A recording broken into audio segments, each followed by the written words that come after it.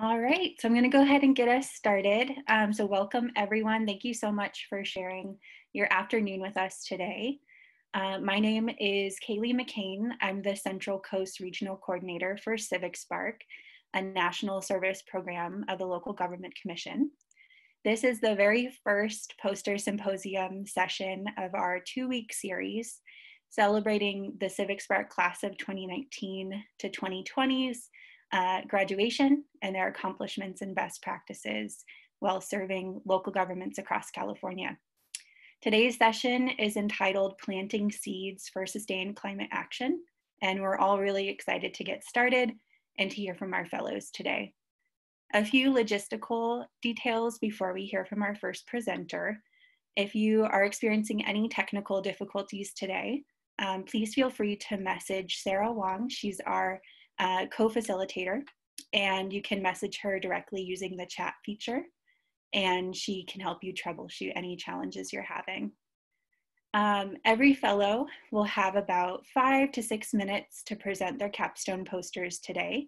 So the presentations will be fairly short, but we'll have a few moments after each presentation for questions from the audience, which you can either ask directly using the chat box feature, or you can unmute yourself as well and ask your question directly. We'll let you know when it's time to do so. We also encourage audience participation throughout this virtual event. So even if you don't have a question to ask of our fellows, please feel free to use the chat box, send in reactions if you hear something in the presentations that really stands out to you or that you're really excited about. Feel free to give kudos to the fellow during the session and just cheer everybody on throughout today. So without further ado, we're going to go ahead and get started with our first presentation. We'll start by hearing from Meredith Anderson and Sam Ruderman, based at the Sierra Nevada Alliance, followed by Christopher Flores with the City of Winters. So I'll go ahead and cue to your slide, and you can go ahead and get started. Awesome. Thanks, Kaylee. Hi, everyone. My name is Meredith Anderson. I'm really looking forward to sharing our project with you today and kicking off this virtual poster symposium. I am a senior CivicSpark Fellow at the Sierra Nevada Alliance and the City of South Lake Tahoe here in the Sierra Nevada region. All right, so for a brief overview of the events that kind of led up to the development of the Climate Action Plan, in 2017, the City of South Lake Tahoe passed a 100% renewable resolution, committing the city to a number of different renewable energy targets and emission reduction goals. So emission reduction goals include at least a 50% emissions reduction by 2030 and 80% by 2040. So these goals are more aggressive than the California statewide goals, and while they are feasible, immediate action is necessary to start on the path toward reducing emissions in our community. So with these emissions reduction targets established, it was important for the city to see where exactly these emissions were coming from. We then completed greenhouse gas emissions inventories for 2015 and 2018 to better inform emissions reduction strategies in the Climate Action Plan. So natural gas, transportation, electricity are a few of the top emitters. So the draft strategies focus heavily on reducing energy consumption and reducing the overall use of fossil fuels as energy sources. Sam will talk a little bit more about strategy development later, and I'll be focusing more on the community engagement side of things. So our first form of public outreach was in the form of a public meeting in City Council chambers. We planned and led this public kickoff meeting in December of 2019 to inform the South Lake Tahoe community of the Climate Action Plan development process and to ask for initial input on what the community would like to see in the CAP. We did outreach to community organizations, public agencies, and other stakeholders involved. We also spread the word on social media and with flyers posted throughout town. The meeting was the most well-attended since cannabis businesses were approved to do business in town. So this definitely showed there was a lot of community support for this effort. During this meeting, city staff members spoke about projects the city had already started working on. The 100% Renewable Committee chair spoke about the city's commitments to climate action, and the attendees were encouraged to share their thoughts and ideas they had for the CAP. So with everything going on with COVID, another in-person meeting was not in the cards to collect more public feedback. So we decided to go with an online survey instead to distribute through the city's networks, local media outlets through the form of a press release. We tried to reach all community members this way, which was inherently difficult. The survey allowed respondents to pick their favorite draft emissions reduction strategies from a list of potential options and then rank those based on importance or effectiveness. This gave us a better idea overall of what was important to the community. So over the next year and beyond, fellows will focus on equitable engagement and targeted outreach to disadvantaged communities in the area for more robust feedback in the climate action planning process, in addition to CAP implementation. So for next steps, we were able to collect public input and comments through this survey and prioritize strategies based on the feedback. These strategies will be added to the draft climate action plan document, and then this document will be released for another round of public comment in mid-August. So with that, I will hand it off to Sam to speak more specifically on the strategy development process. Thanks again.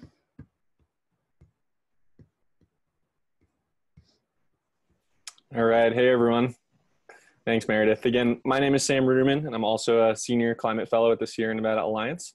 Thank you all for tuning in today. I see John Friedrich and Trish on the line. Thanks for tuning in, guys. But yeah, I'm looking forward to sharing some more details of the process for developing emission reduction strategies for the City of South Lake Tahoe's first ever climate action plan. So there is going to be some overlap here with Meredith's presentation, but hopefully we can dive a little bit deeper into the process that we took to figure out what strategies we wanted to include in the city's climate action plan. So as Meredith mentioned, the initial step in any climate action planning process is to conduct a greenhouse gas emissions inventory. Without this, the city or any other jurisdiction won't really know where the bulk of their emissions are coming from. And so this information is really pivotal to developing effective policy. So that's what we did last year. And after completing an inventory and gaining an understanding of the emissions generating sources in the city, the first step for us to develop local reduction strategies was actually to review a suite of climate action plans from other similar communities. So a few examples of the towns and cities that we looked at were Aspen, Colorado, Whitefish, Montana, Canmore, Alberta, and Truckee, California. And if you're unfamiliar with these places, they're pretty similar to the city of South Lake Tahoe. Truckee, California is actually just north of South Lake on the north shore of Lake Tahoe, and they're also going through their own climate action planning process right now.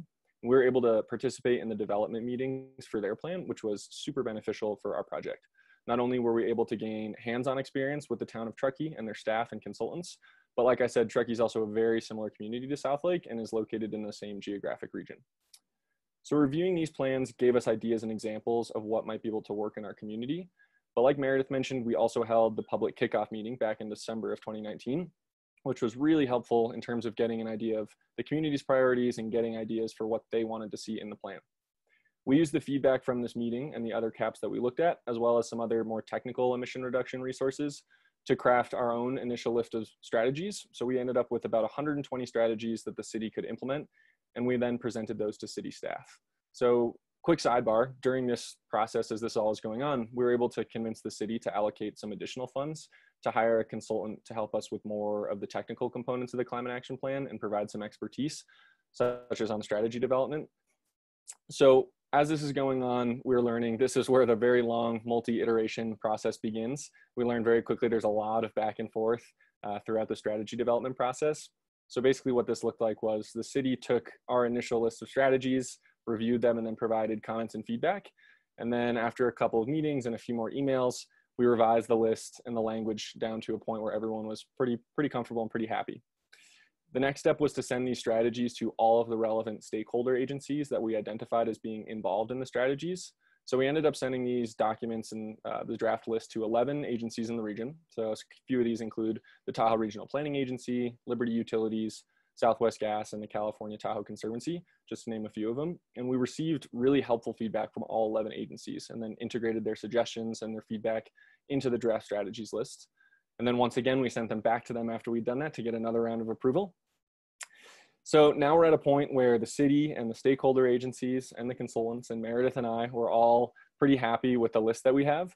But we know that we need to slim down this list. So to figure out where we should be making changes, this was when we created and released the public survey to gain some more insight from the community on what we had developed. We did have to do a first round of condensing so that there was not too many strategies in the public survey. So we went from a list of over 100 down to around 75. And this to me was actually one of the hardest tasks of this entire project.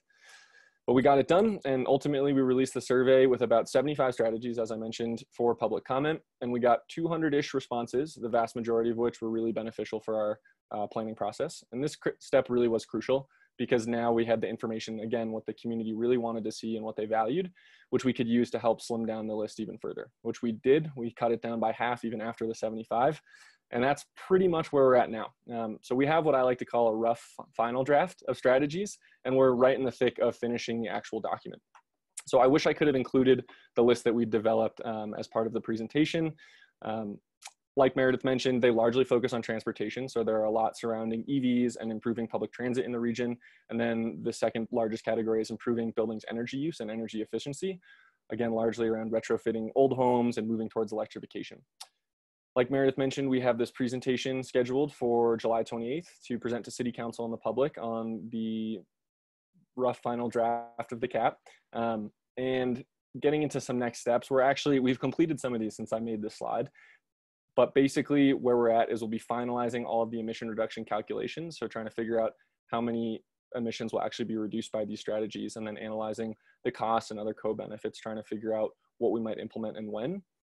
And then we're going to be soliciting another round of input when we have that city council meeting, and after that through the release of an actual draft CAP document. And then we'll be incorporating that final feedback into the plan and getting it ready for adoption. So some of that will happen after we're out of CivicSpark, but that's the timeline now. So Meredith and I have been at this for 2 years now, and to be honest, we're pretty stoked on all the work that we've done. So in the past couple of years, we've completed 4 greenhouse gas emissions inventories. We had 120 attendees at our community workshop. We received over 200 responses to our public survey. And after 22 months, we're soon going to have 1 comprehensive climate action plan all done. So thank you for listening, and I hope you enjoyed our presentation.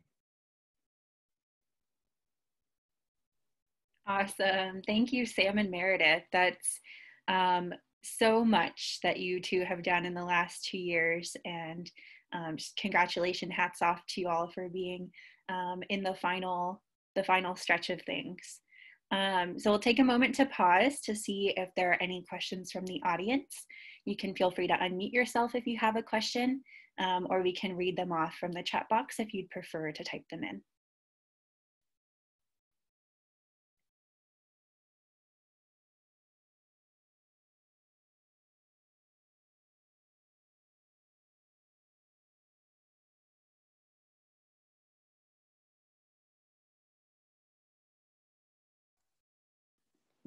I have a question for you guys. Hi, my name is Erin.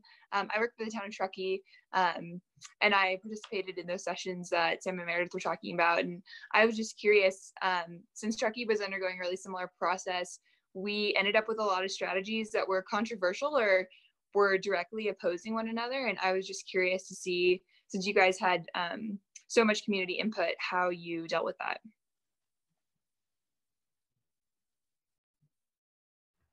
I'll take it.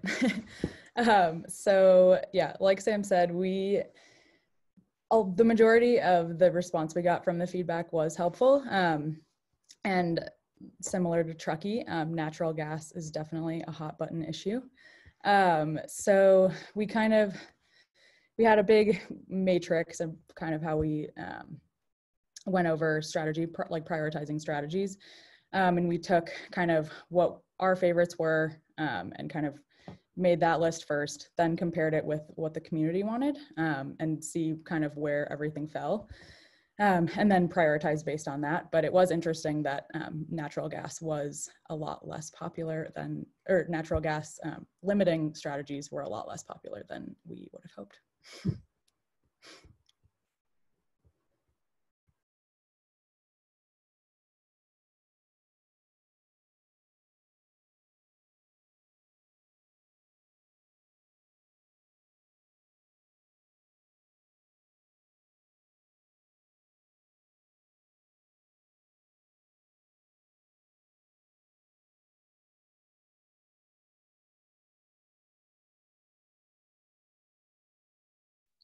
Awesome. Well, hearing no further questions, I'll go ahead and move on to our next presentation. But thank you so much to everyone who sent in congratulations and notes to Sam and Meredith in the chat box. And please encourage you all to continue to do that as we hear from each fellow during this session.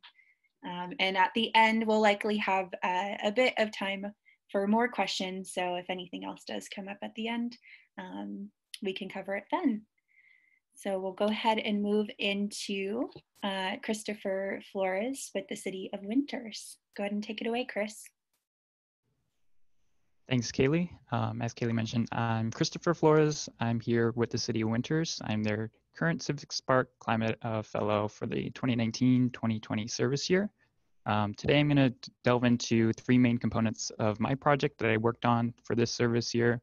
And those three components that I'm going to focus on have to do with updating the current draft climate action plan in the city and incorporating the textual and legislative components that needed to be brought on board with that, as well as forming a community-based action group to advise development of the document. And then finally, incorporate new data that was a result of a 2016 baseline year greenhouse gas inventory. But before I delve into each one of those three topics, I'm going to give a quick brief history lesson of where climate action planning has been in Winters the past few years. So in 2012, the city received a draft climate action plan from the UC Davis Sustainable Design Academy. And from that draft climate action plan, several revisions were being made, but was never officially adopted. So now we're here in 2019, 2020, and the city did not have an official document still. So that's where my role came in with this project. Sorry if I'm popping and yelling into the mic.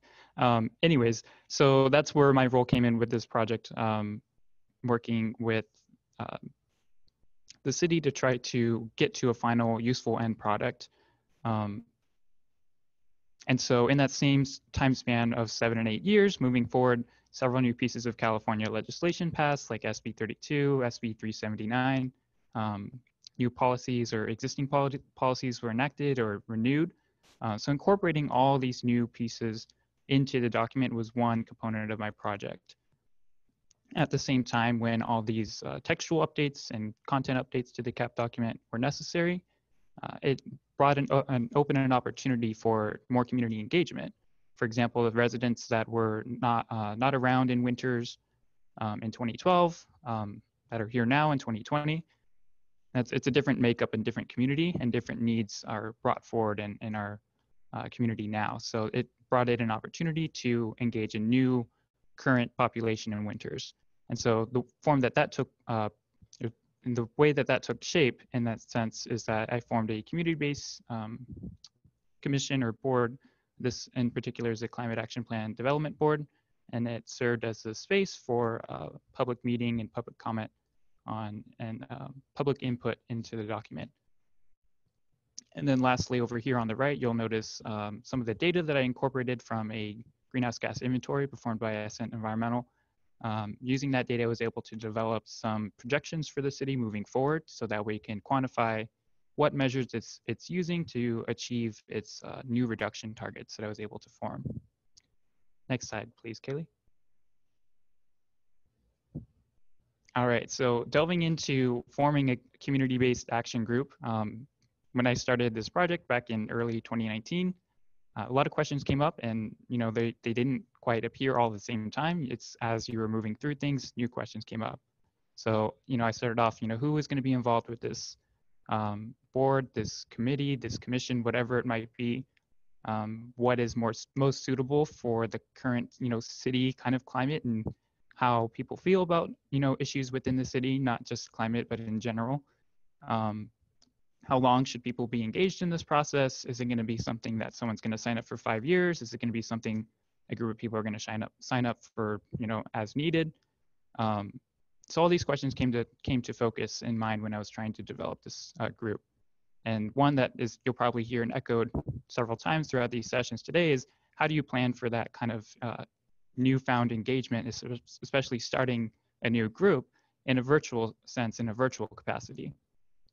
What I ended up doing and working with city staff and decision makers here in Winters So we formed a six-member board that was composed of residents that were appointed by the city council. But these residents were making their comments and suggestions in public meetings where other people that were not appointed members could also attend and offer their input and feedback as well. Next slide, please, Kaylee. All right, and then lastly, I wanted to discuss here some of the other content included in the document. So as I mentioned, not only during this revision process, it brought in that opportunity for more community engagement, but much needed improvement to the city's existing document. So over here on the left, you see the 67,748 figure there. That is the new baseline that came out with this information. I was able to cascade that downwards over on the table to the right to determine a new greenhouse gas reduction target for the city to consider moving forward. And that incorporates different factors like population growth, California mandates like the RPS Renewable Portfolio Standard, and different factors playing into that figure. Next slide. All right, and so moving forward, the board is completing its service term right now. They were working for 6 months to work on this planning component of the document. After they are completed, they're going to take their identified implementation tasks and present them to the city council, so the city council can help determine and form a longer standing climate action commission to work on the deliverables identified in the CAP document. And then those will be revisited and reevaluated back in 2023. So, but that's all I have for you today. So if you have any questions, feel free to give me an email and I'd be happy to reach out or answer any questions you might have right now.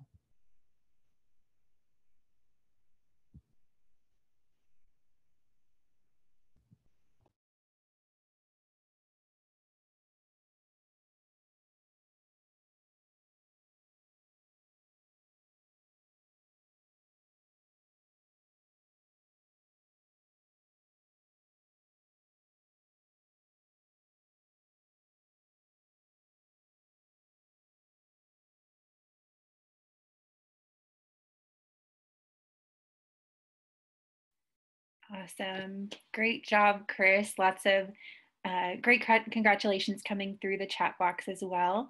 Any questions or congratulations for Chris? If anybody wants to unmute yourselves and share.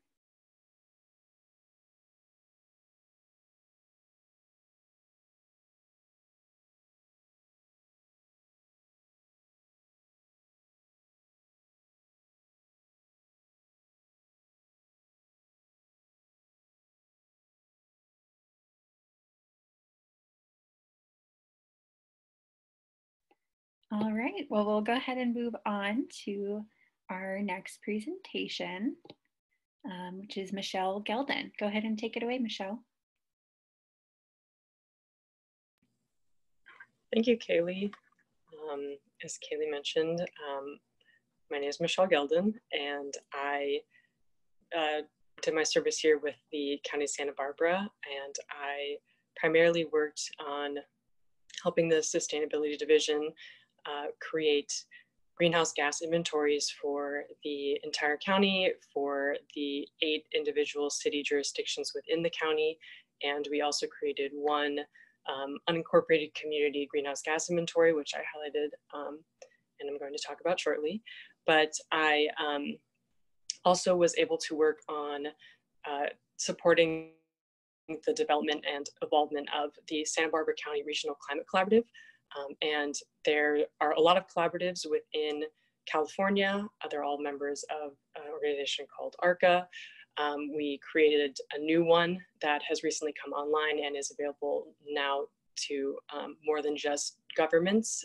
It was initially just starting out, and now we have fully implemented it, and it's gaining some traction. And the general premise of it is to have a forum for multi-sector collaboration to discuss regional solutions to adapting to and mitigating climate issues at a larger scale. But I'm going to get back to that. So I'm going to jump to the inventory work. So we were able to work with a really cool organization called Cool Block, which was a grassroots organization that is helping to create awareness and education for specific households. And they went into one of our communities within Santa Barbara County called Isla Vista, which is around a 23,000-ish community of mostly students that's adjacent to a university, UC Santa Barbara.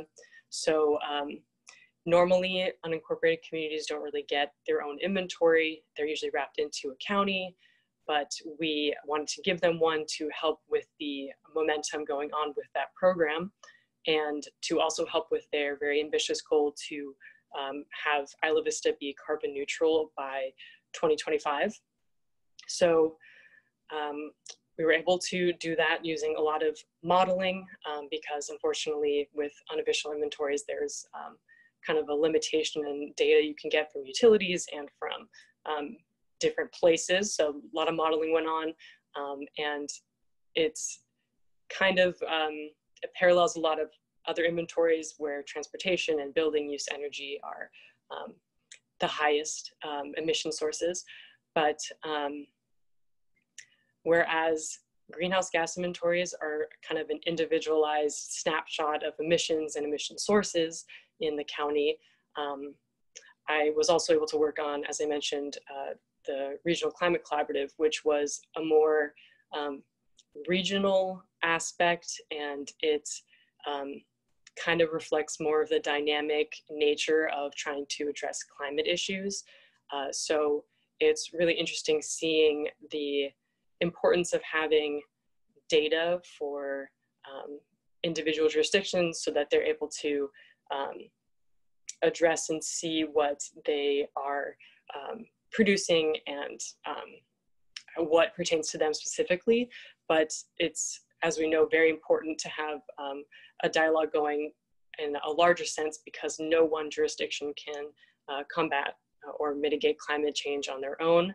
It takes a lot of collaboration and transparency in order to not have redundancy and to not do something that might negatively impact your neighbor and things like that. So both of those projects that I worked on this year kind of went hand in hand in trying to create data and also the dynamics of people working together at a larger level.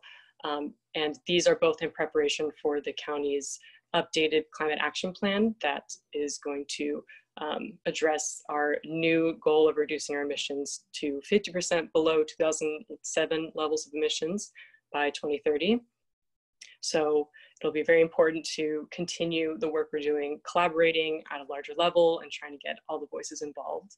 And then just some lessons learned that have been highlighted to me this year include the importance of having consistent and standardized greenhouse gas inventories. A lot of the jurisdictions within our county haven't even had inventories done for them, and having a metric and a baseline that's consistent, and now we can look towards the future and consistently giving them inventories to see how they progress is really important for them, and for us to see how we're doing. And also having it standardized is also a really important way that we can compare and know that we are measuring in the right way. So that has proved very important. And I'll also mention the importance of community engagement, not only at the collaborative level, but identifying the need for more than just higher up organizations, but also more individual communities and vulnerable populations that might not be involved in the conversation, being really important to also putting into our efforts as we try and look forward to creating our new climate action plan. So that's pretty much all I have, and thank you for listening, and I would be glad to have any questions.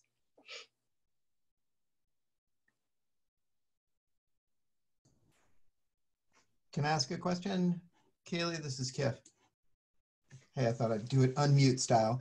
Thanks, Michelle. That was great. I'm curious, given the complexity of doing a sub-community scale inventory that you did in Isla Vista, but also the opportunity to use it as an engagement tool. I don't know, just thoughts about that, the effort required potentially, but against the mobilizing opportunity that it represents for that sub-community group. Sorry, could you mention that last part? So just, you know, it's a tool for engagement potentially, because you've got a focused group and a focused neighborhood, but it's also a lot of extra work. And clearly many of the communities in Santa Barbara haven't even done their inventory at a whole community scale. So I'm just curious if you have thoughts about using an inventory as a mobilizing tool for a focused group like that. Yeah, I think it's really important because I think a lot of people, especially when you're like dealing with the public, it's important to understand your contribution more tangibly. And what I have in the poster that I presented doesn't have the breakdown, but we were able to show that residential versus commercial. The residential, there's a much more emissions associated. We can have the breakdown of per capita emissions, and we're also able to identify that even though it's a community that's really well known for having really good active transportation modes, it's actually the largest portion of its emissions still comes from transportation. So I think it is a really good tool for providing awareness at that baseline level so that people are able to see where they contribute specifically, and that makes them want to attach to the Cool Block program that we were working with more to engage more and see what they can do to reduce their own emissions. Thank you for that question.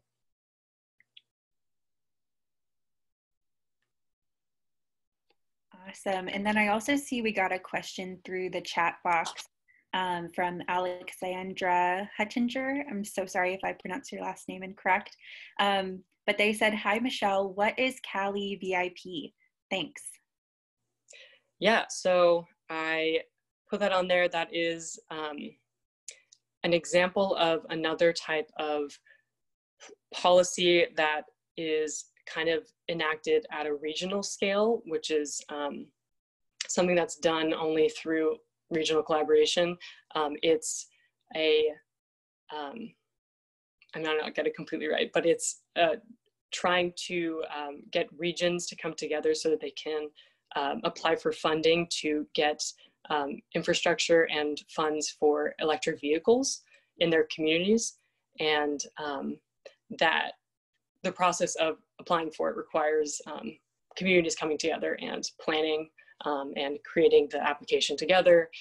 So that is best done when everyone is on the same page. And we, as the county, have been doing that with neighboring counties, including SLO County. So that was just another example of how we have been able to facilitate the different people in our community to gather and work on something together.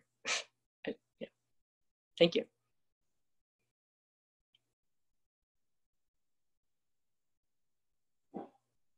Awesome. Thank you and congratulations, Michelle. All right, so we'll move along. Thank you. To Sondra. Hi, everybody. So my name is Sondra Abruzzo, and I served as the Climate Fellow with the San Francisco Department of the Environment. And one of my main projects of the fellowship was conducting San Francisco's 2018 greenhouse gas inventory. So I'm going to run through this inventory process, the findings, and the implications with you all. So just to give you some background, San Francisco, the Department of the Environment, conducts a community-wide and municipal greenhouse gas inventory for the year prior, since that's when we have the most comprehensive data. So because I began my service project in 2019, I completed the 2018 emissions inventory. So the municipal emissions inventory is a more specific look at the energy use, fuel use, emissions in general, stemming from just the municipal sector. We get a pretty drilled down analysis of the municipal sector's emissions. Then the community-wide inventory, which the graphs that I put on reflect, That includes all of the emissions from sources located within San Francisco's city and county boundary.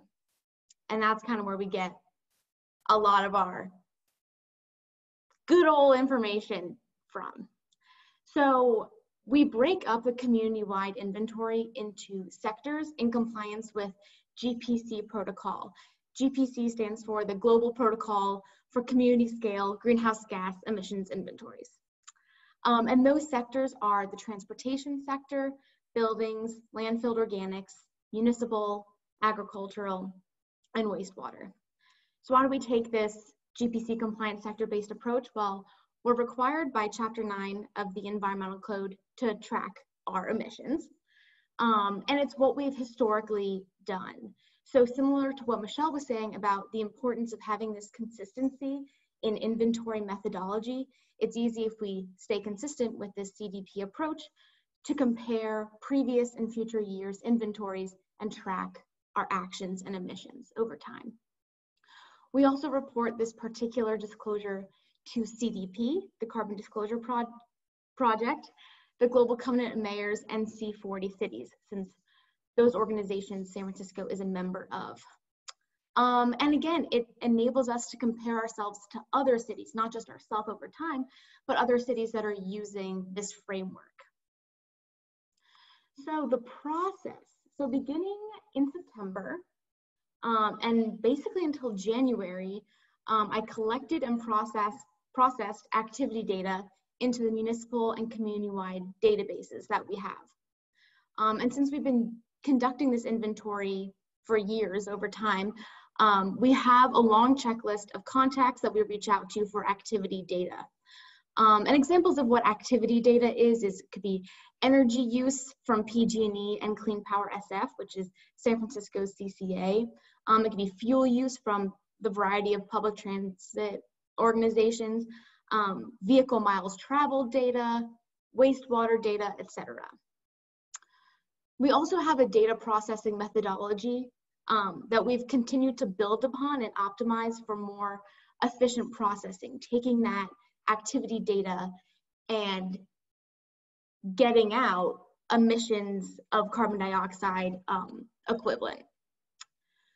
So then January to April, after completing this inventory and having Excel sheets galore filled with data, I took that information and I prepared presentations and reports, including a presentation to the senior staff of the San Francisco Department of the Environment, a climate fact sheet, and our at a glance report, which summarizes the findings of the inventory.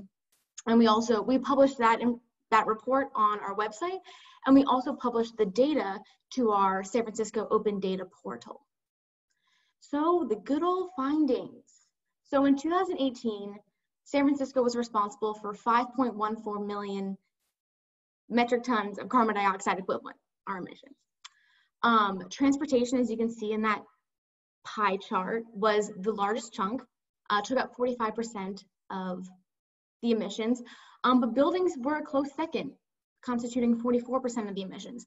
And as you can see in that little breakdown, natural gas was actually the majority of those building emissions, which presents evidence and a good case for why building electrification can really reduce cities' emissions.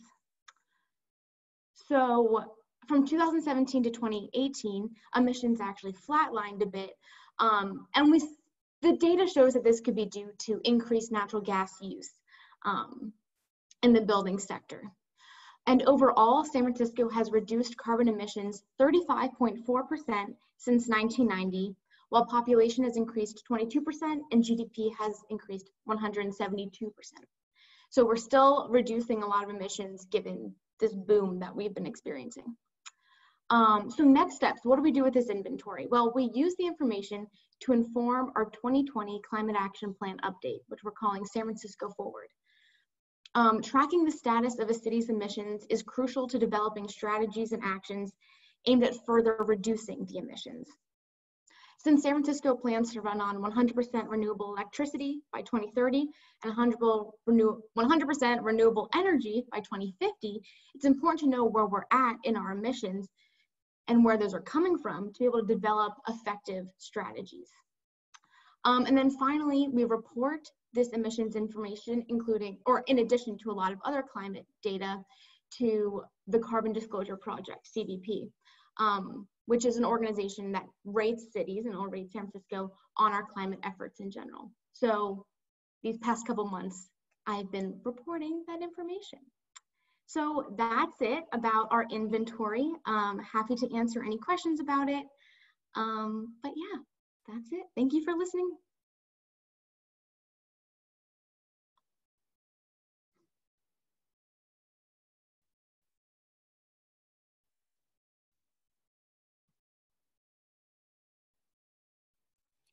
Thank you, Sondra. We'll go ahead and pause for a moment to see if anyone has any questions. Again, feel free to unmute yourself or feel free to send those in through the chat box.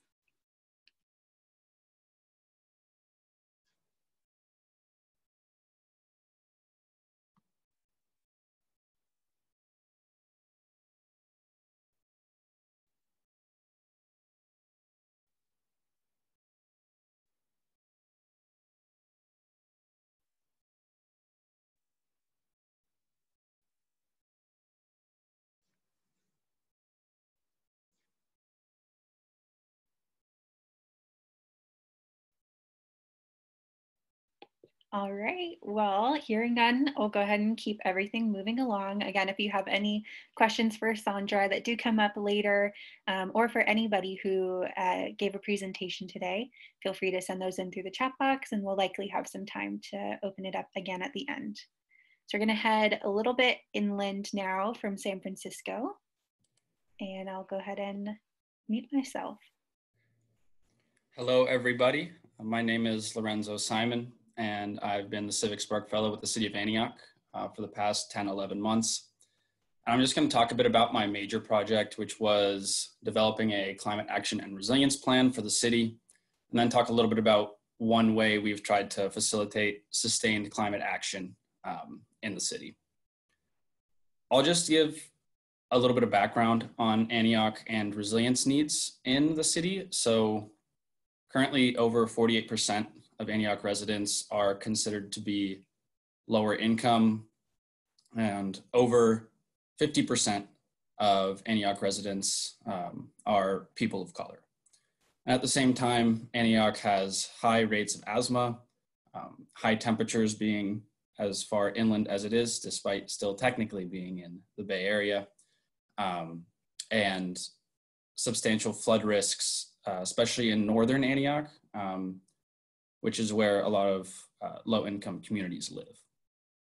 At the same time, there's a distinct lack of capacity in the local government of the city.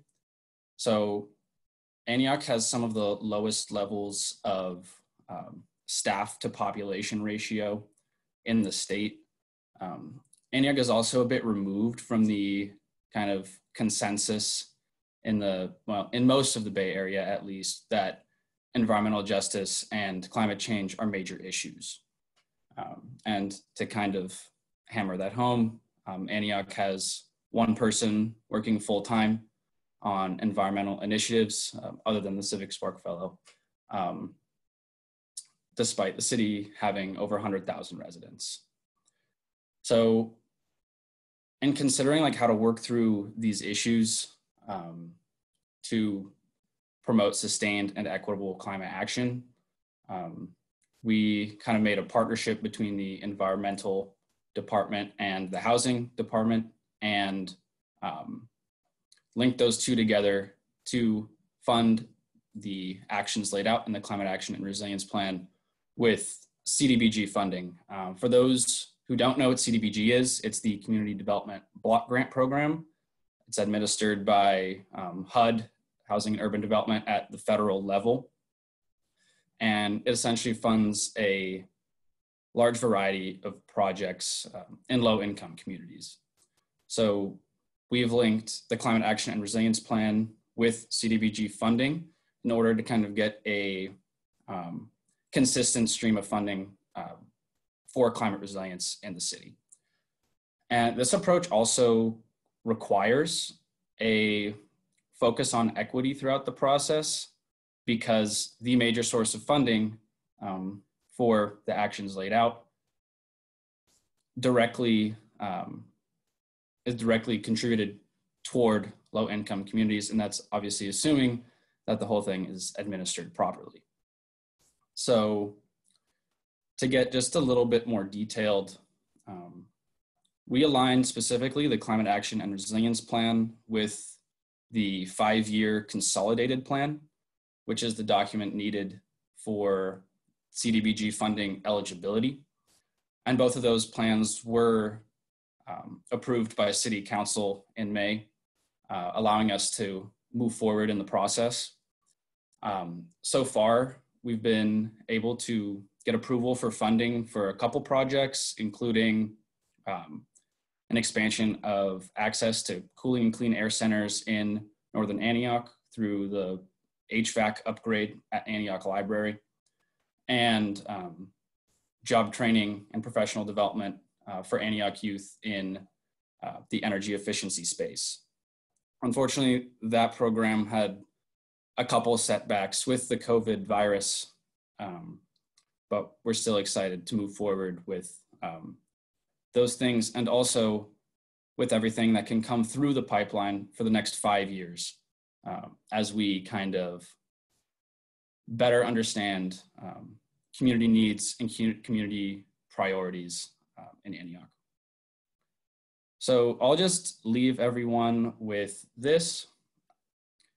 If you are in a city that is eligible for CDBG funding, and you work on environmental initiatives, climate resilience, and things of that nature, it could be an effective approach to partner with whoever operates the CDBG program in your city, because we have found that it can be an effective way to generate sustained and equitable climate resilience planning and implementation in cities. So thank you very much. If anyone has any questions, I'd be happy to answer them.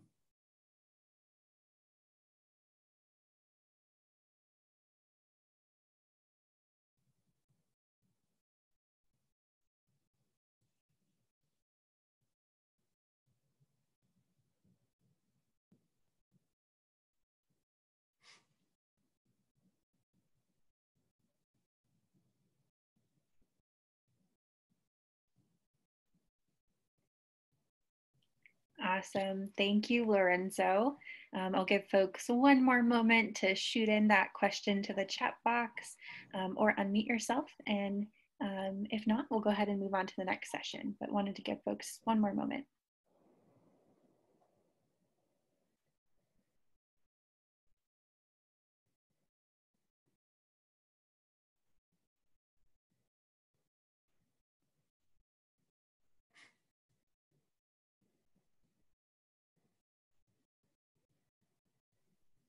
Awesome. I'm also seeing a link to the website if you want to read the CARP as well and check it out. Thank you for sending that in, Julie. All right, well, we'll go ahead and move on to the next presentation now. Thank you, Lorenzo. Awesome, thank you. All right. Great. Thank you, Kaylee. Thanks, everyone. Happy to be here and see in person, kind of, what all of the fellows have been working on. I'm Sam Bowman, a CivicSpark Fellow serving the Community and Economic Development Department at the City of Walnut Creek. I'm going to talk to you today about my support of Walnut Creek's new Sustainability Action Plan. And then just as an aside, I did narrow the focus of my presentation today from what you see on the poster. So some elements that you see there won't be covered in my speech, but I'll give you some more info on the new Sustainability Action Plan.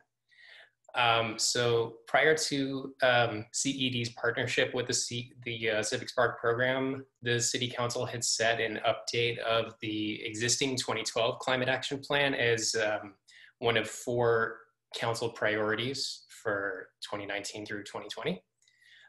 The existing CAP had set a goal of reducing community emissions 15% below 2005 levels by 2020, just to give you some background.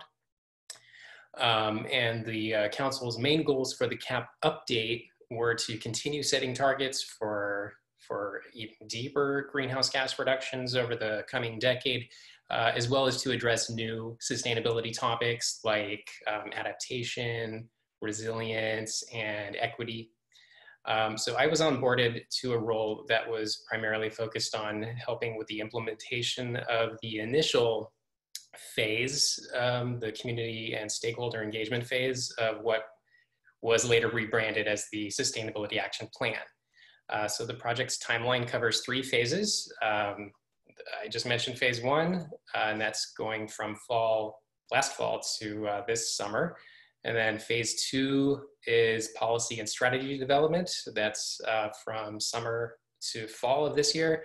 And then phase 3 will kick off in the winter, and that will be plan preparation and environmental review, and then hopefully adoption by the City Council. So throughout the service year, I joined the project leads, sustainability coordinator and housing analyst, Cara Bautista Rao, and the project consultants Placeworks on bi-weekly check-ins, just to collect and track data, and also to just keep planning steps in our outreach phase. Last fall, I laid the groundwork for some online engagement by helping with the update of the city's former Going Green Together webpage to the rebranded ECO, or ECO, or Enjoy Cleaner Options. So that's been a platform for continued online engagement as the project has moved forward. And then while I was doing that, I was also helping with public outreach at several community events last fall, both to inform community members about progress on the existing CAP, as well as to let them know about opportunities for shaping new goals for the new Sustainability Action Plan. Around the same time in fall, I joined city staff on the informal sustainability team to participate in the project kickoff, which was facilitated by the project consultants Placeworks. So we were led in a visioning exercise, and we drafted a vision statement for an environmentally sustainable Walnut Creek in 2030. And then in the following weeks, the sustainability team finalized a list of stakeholders to address during this outreach phase. And then to help prepare for engagement and outreach, starting in winter of last year, I assisted with the community inventory and a municipal operations inventory focused on calendar year 2017. This was to help benchmark progress made towards the initial CAP goals. And we have recently found out that there was great progress. The city exceeded its goal. The goal was a 15% reduction from 2005 levels by 2020, and it's actually on track to be about 27%. Some of the data that I helped collect for the community inventory included PACE energy retrofits, public EV charging stations, water consumption, wastewater, and permitted rooftop solar PV. And the city staff collected data on things like building electrification and zero net energy buildings, land use and green infrastructure, community opt-out rates for MCE, automobile and public transportation and active transportation, and many other things. And then for municipal operations inventory, we collected data on planned construction and demolition for 2030 through 2050, as well as building energy use, employee commutes, the city government vehicle fleet, and other items. And so starting in February, the sustainability coordinator and project consultants presented these findings and the draft vision statement to City Council, which then approved the stakeholder list and the engagement plan. And then I also helped present the projects to the City Youth Commission, and I led the youth commissioners on a similar visioning exercise, and we continued drafting that vision statement, which is intended to be a living document as the project goes forward. Plans for our stakeholder outreach and community outreach were, of course, placed on hold due to the coronavirus pandemic. Initially, we had planned to do a community workshop in April, but that was postponed to July. It's going to actually be on July 29th. I'm really excited. And as of right now, I'm helping spread public awareness about the upcoming workshop. So I drafted a press release for city channels, and I've posted some advertisements on various community news sites.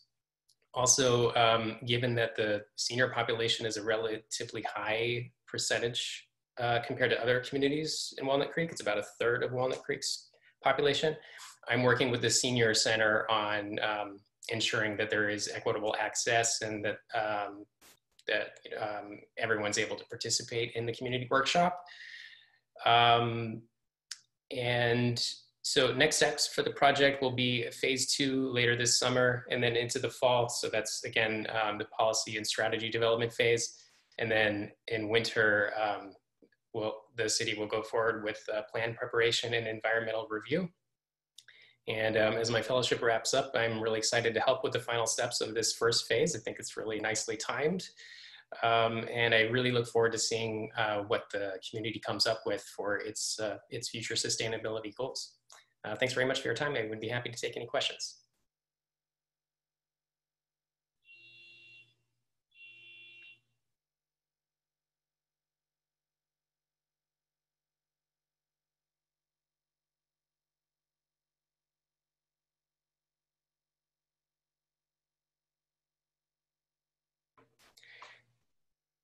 Hi, I just see Kip's question in the chat box. So right now, the goals are pretty general. It's more in a visioning phase right now.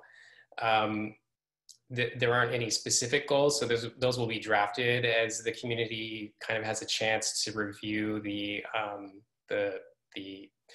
results from the community and municipal operations inventories, and also as stakeholders are engaged in this process. So actually recently we met with the Planning Commission and also a list of environmental groups in the city, and they've had a chance to kind of like just talk about generally where they would like to see the city go. So it's really kind of in an amorphous stage right now, and it's just taking shape. But I think, you know, I guess the biggest challenge will be to come up with aggressive targets that will help the state meet its goals to reach zero energy. And I guess just make sure that everyone, another challenge is just making sure that everyone feels like they're part of the process and engaged and is invested in going forward with it. And I'm excited to see where it goes.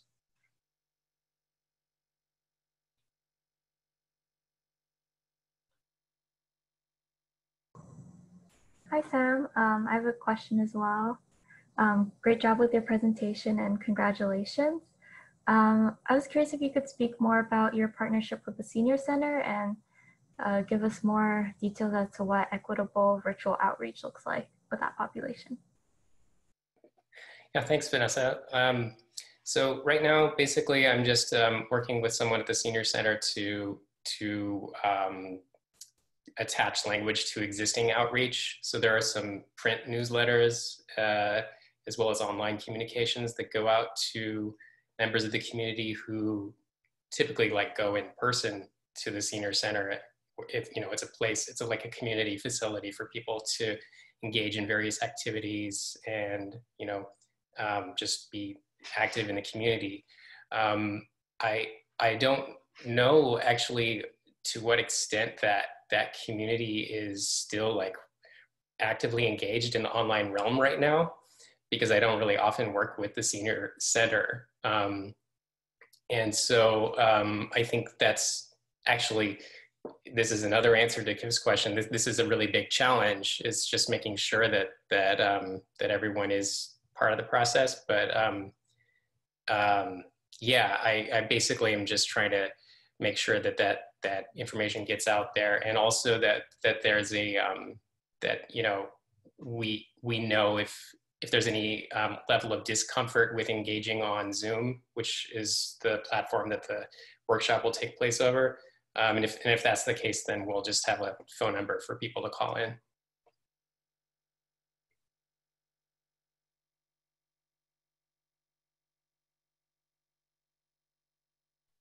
Awesome, wonderful work, Sam. Any other questions before we move on?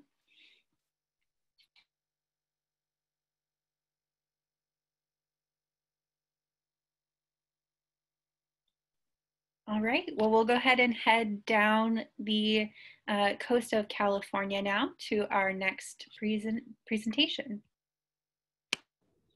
Thanks, Kaylee. Hi, everyone. My name is Marina.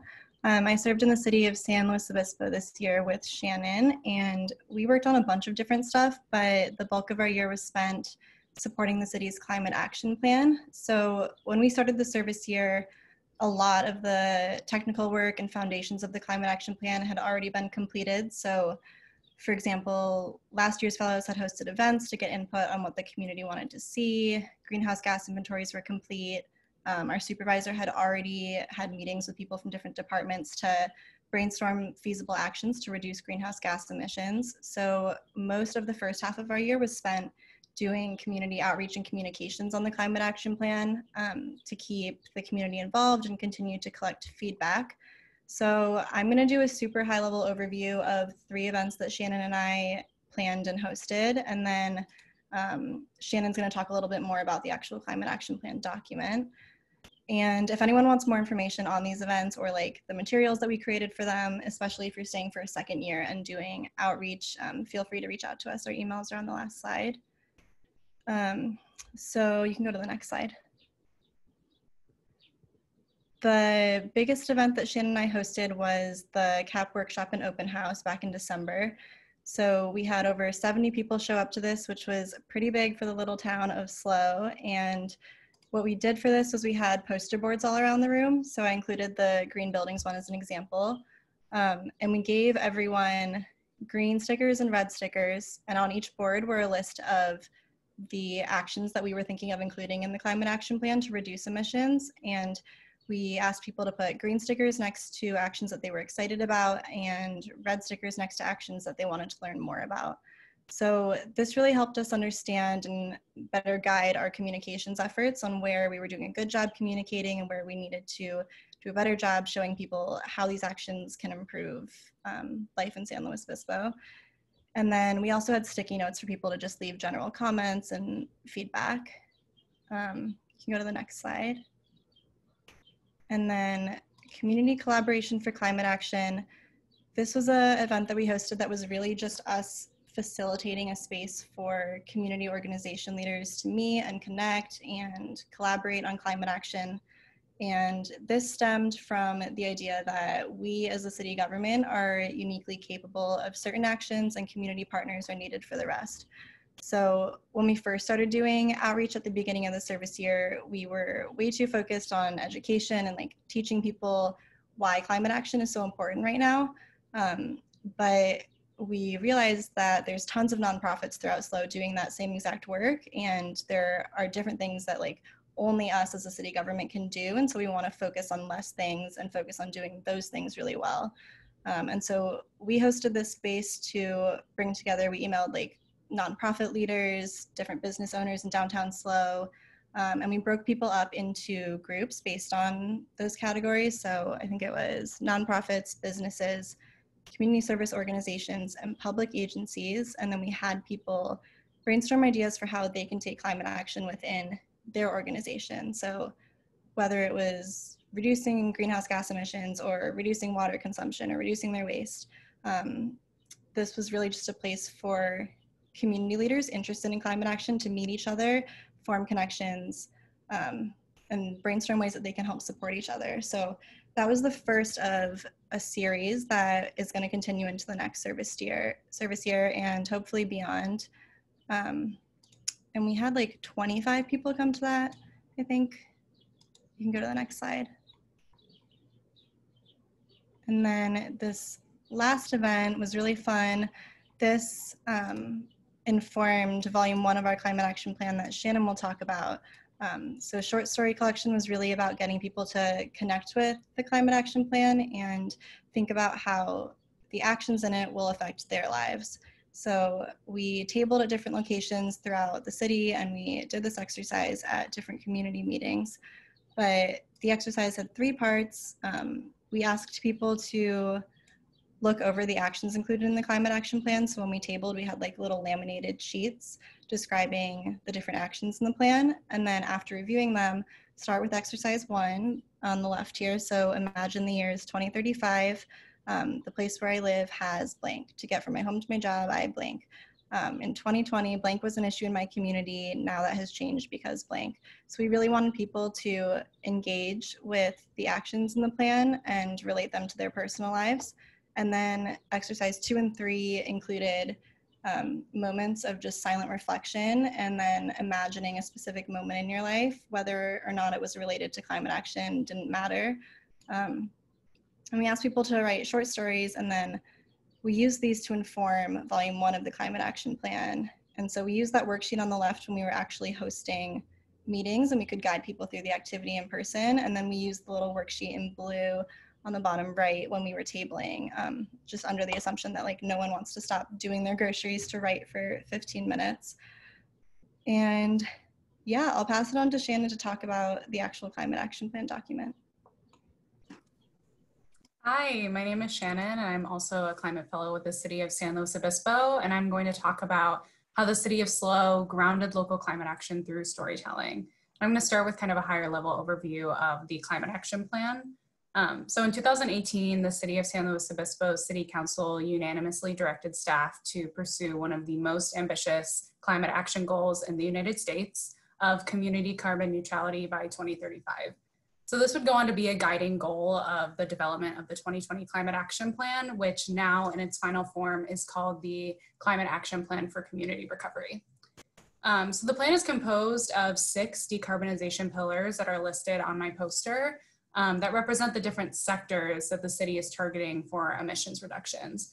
So these pillars are lead by example, which focuses on municipal operations and organizational leadership, clean energy systems, green buildings, connected community, which focuses on active and low carbon transportation, circular economy, which focuses on waste and green waste, and natural solutions, which focuses on the city's open spaces and carbon sequestration. Each of the pillars has their own emissions reductions goals that helps contribute to the broader carbon neutrality goal. And then within each of the pillars, there's a total of 27 foundational actions that the city is planning to initiate and implement between the adoption of this plan and 2023, when the next climate action plan will be adopted. So when the team was developing the plan, we did not want to go with just the traditional strategy of creating a 100+ page document full of complicated technical information and inaccessible language, because that creates a real barrier between the work that the city is doing and the public who is not only interested in learning more, but should be informed and who will be directly impacted by the actions that the city is taking. So we decided to create what we consider a companion document to our traditional climate action plan, specifically for public consumption, which would be visually engaging, inspirational, creative, and allow for a deep understanding of the public to learn about how the actions that are being taken are directly going to improve quality of life in San Luis Obispo. So volume 1, Stories from 2035, is a roughly 20-page document that is composed of 6 stories told from the perspective of different residents and community members in the year 2035, when the city will have implemented these foundational actions and future actions that are to be included in future plans, and community carbon neutrality is achieved. We really wanted to tell the story of climate action through the lens of the community so that readers could identify with what's in the plan, they could see themselves in the possibilities of a green and sustainable future, and that they could feel a sense of pride and ownership over local climate action.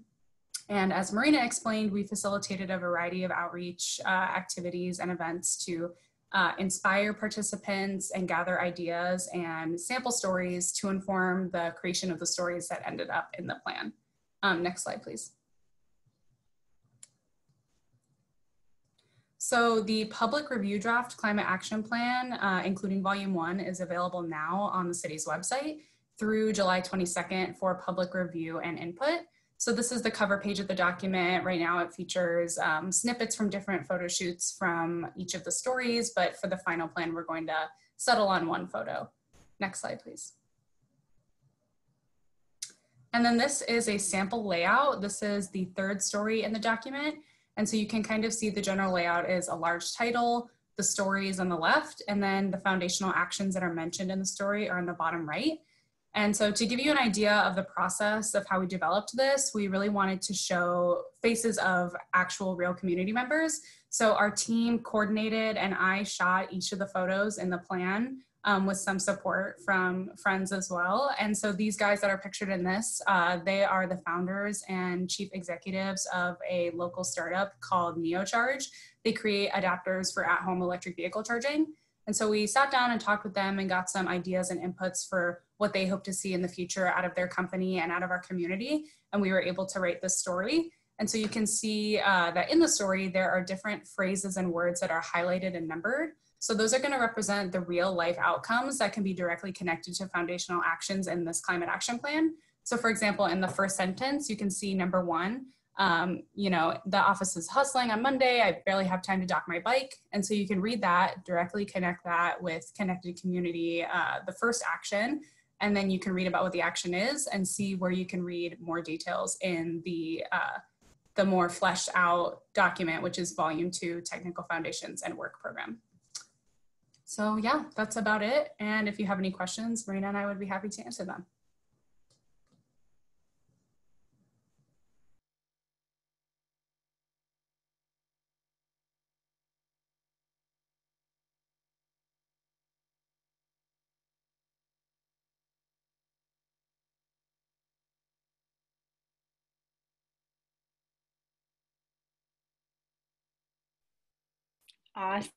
Awesome work, Shannon and Marina. I'll give folks another couple of moments to feel free to send in your questions through the chat box or unmute yourself. And thank you again, Shannon and Marina, for that great presentation.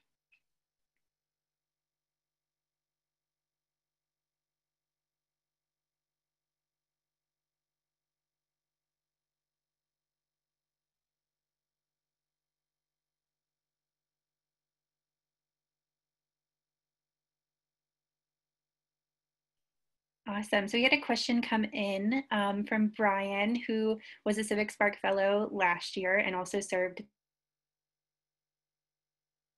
in a spike in public web traffic to take a look at the document. I believe he means since the public draft was released. We actually have not gotten any like analytics from the city's website, but we did release in companion with the public review draft an Open City Hall, which is a survey tool that we use with the city of SLO. So we released a survey and we've seen a lot of engagement with that survey so far since the release. So definitely have a lot of eyes on it, which is exciting.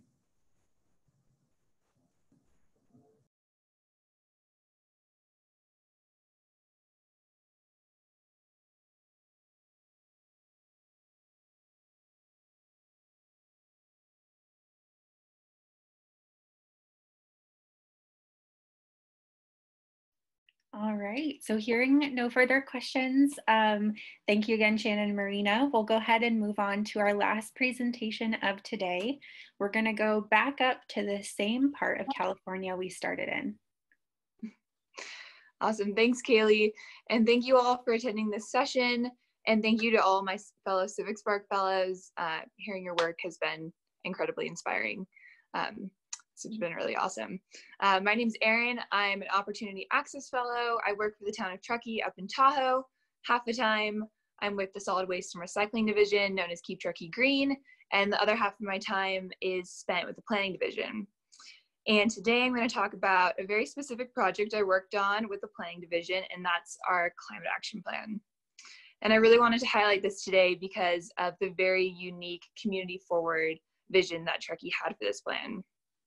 So a little background, in 2017, the town of Truckee committed to 100% renewable goals. So this includes 100% renewable energy by 2050 and an 80% reduction in carbon emissions to 2008 levels by 2040. So these are pretty ambitious goals. And what's really cool the town of Truckee does to tackle any objective, they abide by these principles called the Truckee Way. And I kid you not, people go by these principles for every project we undertake. And in these principles, there's a huge emphasis on transparency and community engagement. So that's the lens through which we approach this. Another really interesting thing is that we are incorporating our climate action plan into our general plan. So we're currently going through our general plan update. So we have a general plan advisory committee.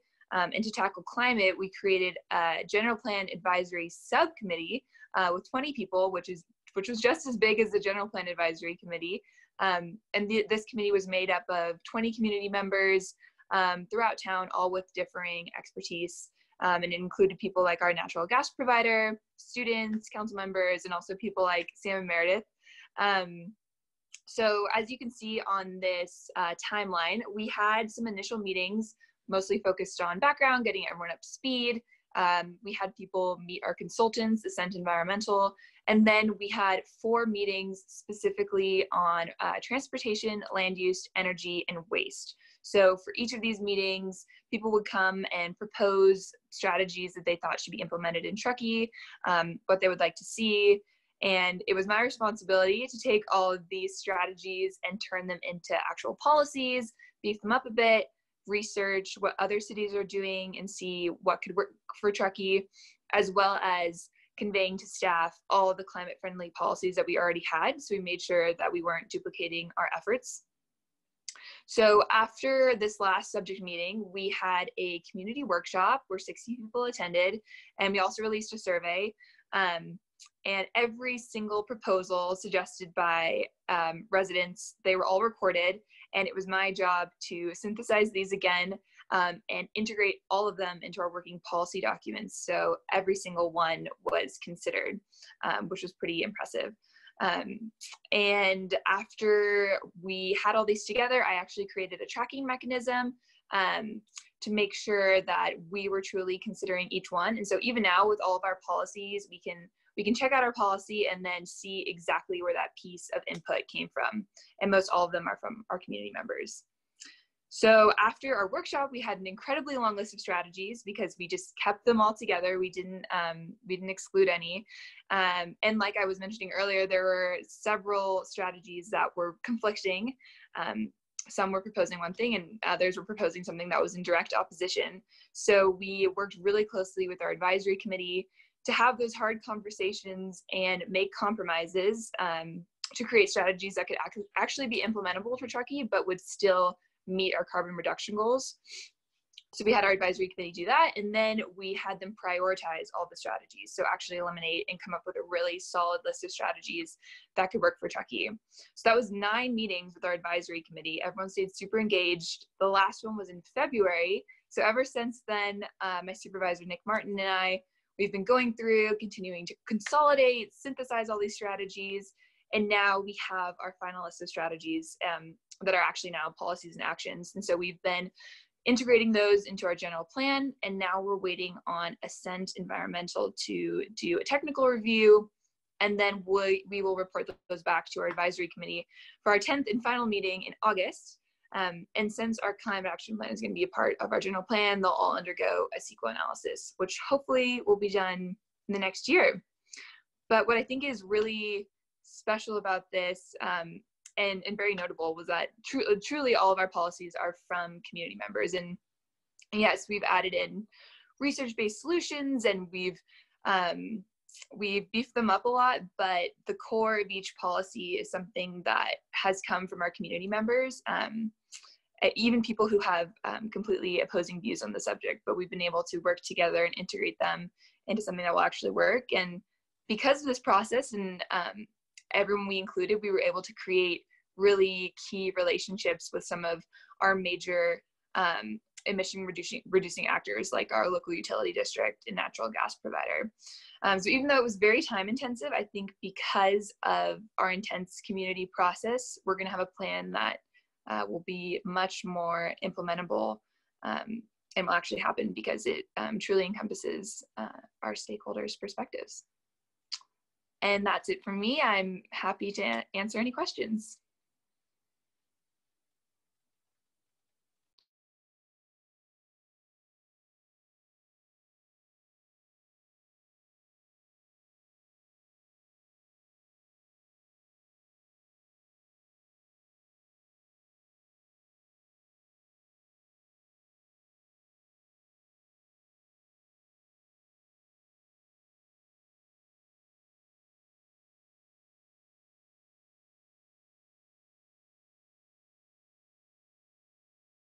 Awesome. Thank you so much, Erin, and congratulations again on being in the home stretch of your project.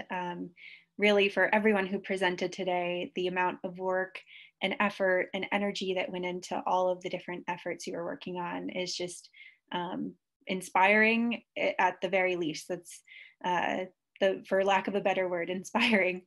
I'm going to pause for just one more moment for any questions for Erin. And if not, we'll go ahead and move along.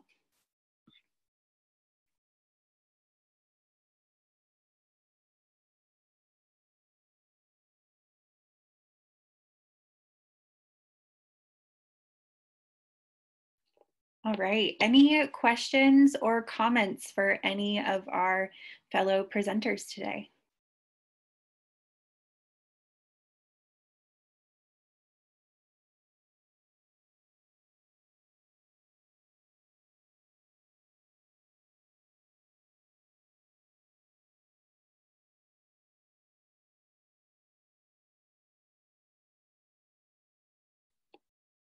All right, well, thank you to everyone who shot in your questions through the chat box.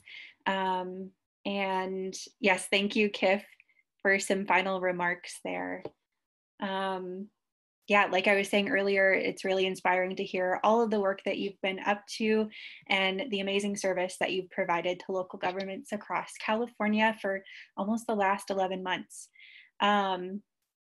And thank you for everyone for being here to support and encourage our fellows. This concludes today's poster symposium, the first of a 2-week journey. Please continue to support our fellows throughout the next 2 weeks by attending more poster symposium sessions. Tomorrow we'll pick up where we left off with a session called Big Picture Adaptation, where we'll hear from fellows who have been serving state agencies as well as regional entities to work on local adaptation solutions. If you'd like to register for those, Sarah is posting the links into the chat box right now. So please feel free to check out those websites. We also have our fellow page linked in the chat box as well. So if you'd like to get in contact with any of the fellows today, their email addresses are posted on our website. Let's see. One more reminder, recording of these sessions will be available after these 2 weeks. So if you missed out on a presentation you wanted to hear from, we will be providing that to all attendees. And finally, you'll notice on our screen, we have our graduation celebration coming up on July 30th at 1 p.m. We'd love to have you return again to support and encourage our fellows as they finish their year of service with CivicSpark. We also have an interactive GIS-based dashboard coming out soon, hopefully within the next couple of days. So keep your eyes peeled for that. It will have an interactive way of seeing where fellows were placed this year, as well as seeing their posters that they presented on today. So stay tuned, and thank you again for spending some time with us this afternoon. I hope you all have a great week.